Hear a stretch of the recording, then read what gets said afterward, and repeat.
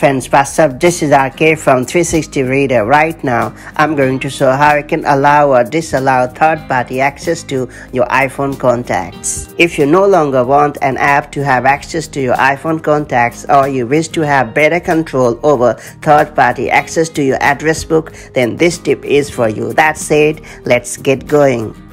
Before getting started, make sure you have subscribed our YouTube channel and hit the bell icon so that you won't miss any update from 360 Reader.